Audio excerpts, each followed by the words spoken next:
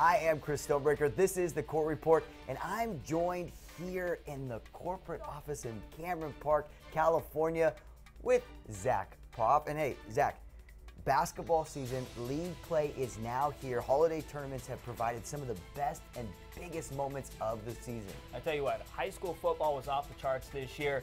High school basketball following suit here in the early part of the season.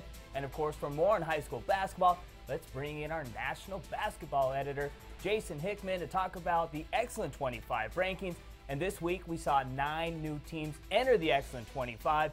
And one of the teams in the top 25 is one of the top teams in the country, of course, Cardinal Gibbons. And Jay, what do you have to say about Cardinal Gibby?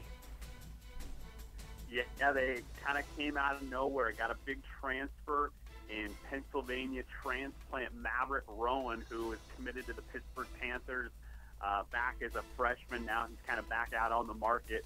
But he's really taken this program to a different level. They played in 3 different tournament events over the holidays, went 8-0 during that span, and that included a big win over defending Florida State champ Sagemont, beat them by 6-20 at the Hot Cruel Classic, and that really propelled them onto the national stage.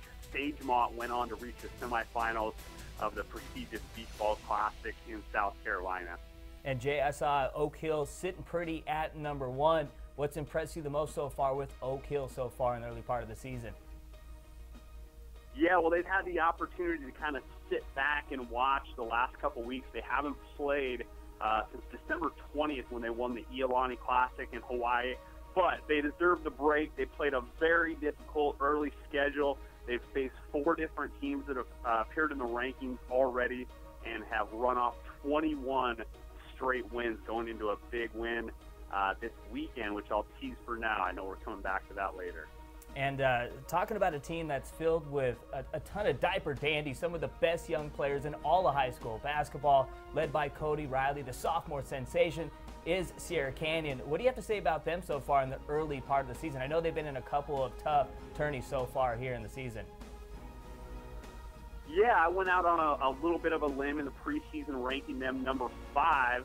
And remember, this is a team that starts 4 sophomores and a junior, and they're going to be missing for the entire season the services of 6'8" sophomore Ira Leith, who some people think is a top 25 prospect in America. He'll rejoin this team next year, but out with an injury this season. So what they've done, nothing short of remarkable. Since they lost December 19th at the City of Palms Classic, they've won 9 games in a row, beat teams from 7 different states, and last week, right on the heels of winning the MaxPreps Holiday Classic, beat DeMatha and Corona del Sol, who both came into those matchups undefeated.